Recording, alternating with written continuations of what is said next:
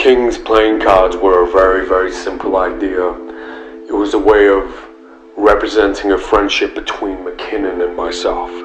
We decided that we didn't want to show the playing cards in the trailer. Instead, we wanted to have a little bit of fun, and so we robbed a bank. We made a deck of playing cards that we believed were fit for kings, and we didn't really expect people to love them so much. So we made a few more versions of that deck, and then finally we got round to making this.